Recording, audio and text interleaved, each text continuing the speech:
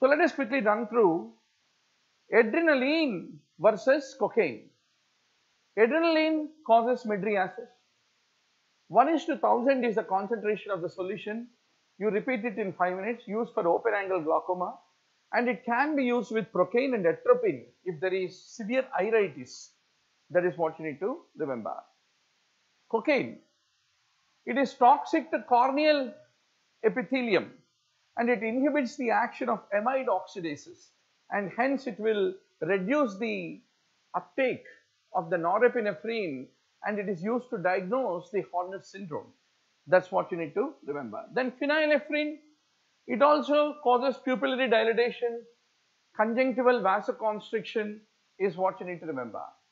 Then I leave the literature for you on meiotics and mydriatics is one thing in pharmacology which you need to take it a little longer. But if you take tropicamide, doctor, tropicamide blocks the acetylcholine. It is a anticholinergic drug which is used in ophthalmology. It causes both the mydriasis. Yesterday only we discussed now oculomotor nerve, sphincter pupillae, and the parasympathetic stimulation lead to meiosis.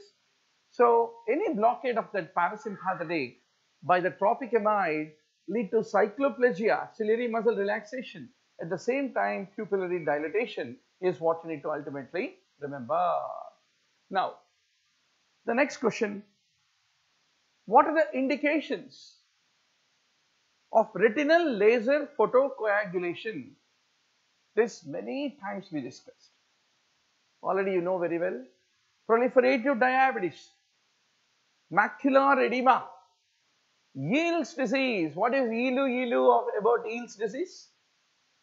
Yale's disease is hypersensitivity reaction towards the tuberculin protein that lead to development of a venulitis of the vessels in the eye, leading to the development of vitreous hemorrhages in a young man who had a past history of TB, developing this hypersensitivity which attacks the vessels, vasculitis, and leading to the development of vitreous hemorrhage is Yale's disease. Similarly, retinopathy of prematurity, where any hypoxia stimulates the retina to develop neovascularization. So, to kill all those new vessels from developing, you use the retinal laser photocoagulation is what need to be remembered. So, summarize, doctor. Pan-retinal photocoagulation, what are the indications? Number 1, proliferative diabetic retinopathy, neovascularization of iris called rubeosis iridis, even a severe non-proliferative diabetic retinopathy where there is a poor compliance for follow-up, right? You tell the patient, sir, still your retina is okay, it is non-proliferative, but your sugars are very bad, sir. Before I do cataract surgery, please control your sugar. But the patient doesn't listen to you. He is eating rice, and he is not at all moving, continuously sitting, sedentary, and his sugars are shooting. Then what you need to do? Before the cataract surgery, you may need to use a pan-retinal photocoagulation.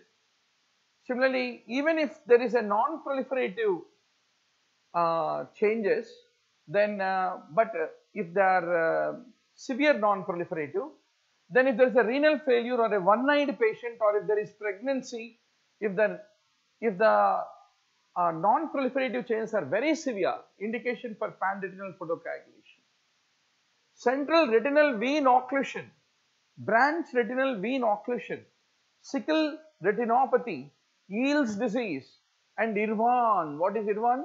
Idiopathic retinal vasculitis, aneurysms, and neuroretinitis. There also you need to use pan-retinal photocoagulation is what you have to basically remember.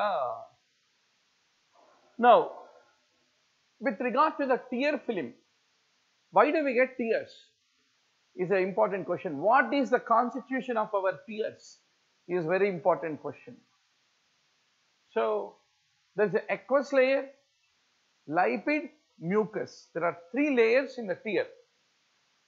Lipid layer is produced by the meibomian glands, and any deficiency of tear film obviously lead to xerophthalmia, that is dryness of eye.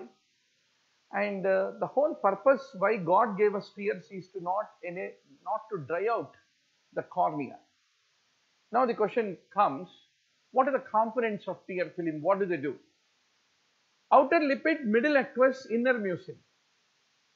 Outer lipid lubricates the eyelids, lowers the surface tension of the tear film, and aqueous, it supplies the atmospheric oxygen to all that avascular corneal epithelium. That is the most important purpose. Your corneal epithelium is avascular, it doesn't have blood supply to provide oxygen, but your middle aqueous layer of the tear will enable that oxygen absorption from the atmosphere into that avascular corneal epithelium is what you need to remember. Inner mucin provides lubrication and protection by preventing foreign body deposition. So the aqueous layer of the tear film, if you take, it is being produced by the lacrimal glands, and the lipid layer is by the meibomian glands, is what you have to basically remember. Now the next question is Horner syndrome. What are the features? Even a 10th class student also will answer this question. इसमें tension नहीं है. Exophthalmos नहीं होता, enophthalmos होता. अगर ये question भी wrong करे तो we are not eligible to dream about NEET PG. I am telling on a lighter vein. You can still dream about NEET PG. Just it's a matter of correction of little here and there. You should know 650 topics, 20,000 points.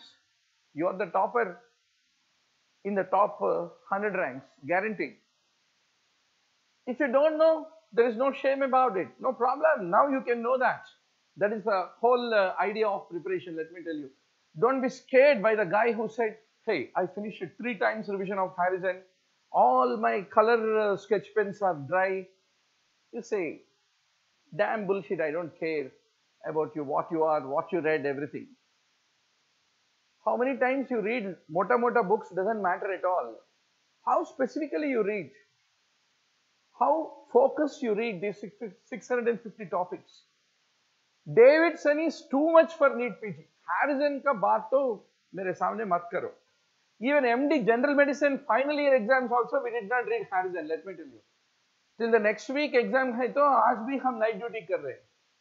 Last moment mein nikalo yaar Davidson, and we quickly checked what we read in MBBS. After all, MBBS and MD doesn't differ.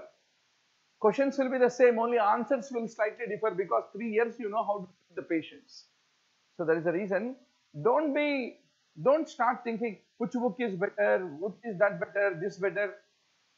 If you can read a simple guide of the past 15 years of AIMS also, you can still crack the exam. Wherever the concept you are unable to follow, you have YouTube videos, you have got Google Images, you have got many online resources including UMedico app, which will help you to catch up with that missing concept. But you should be good with 650 topics, that's the whole idea. So meiosis, why meiosis happen? The tarsal muscles, they have got, the tarsal muscle elevates the eyelid. There is a sympathetic innervation to the tarsal muscle. Whenever Horner's is sympathoplegia, the tarsal muscle affected, and that lead to development of the ptosis. Anhidrosis, after all your sympathetic nervous system make you to sweat. If it is paralyzed, you have anhidrosis. And enophthalmos and meiosis, these are the classical features. What leads to the development of mydriasis is a very important question. I am very happy to see 203 online students today evening. Wonderful, wonderful. Mydriasis is caused by atropine. In Horner's you have meiosis. Neurosyphilis, there is Argyll-Robertson pupil. There also there is a failure to dilate. OP poisoning, you have excessive acetylcholine activity that lead to development of meiosis. Opium poisoning is known to lead to meiosis, is what need to be read.